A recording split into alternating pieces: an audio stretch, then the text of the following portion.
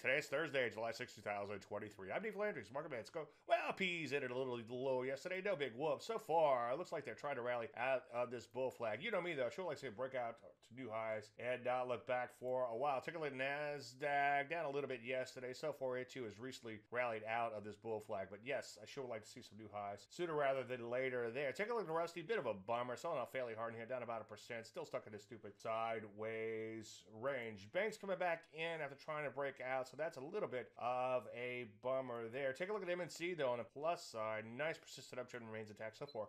Just pulling back, beginning to see some setups soon, or should see some setups soon there. Take a look at software. So far, it's rallied a little bit out of this pullback in here. So far, so good there. Civvies, though, stalling out a little at the prior highs. That's a bit of a bummer. Getting whacked a little yesterday. You know me, I sure like to see some new highs and haven't not looked back for a while. Overall, though, things are still looking pretty good. So continue to look to get long, but obviously, in light of this weakness, just make sure you wait for entries.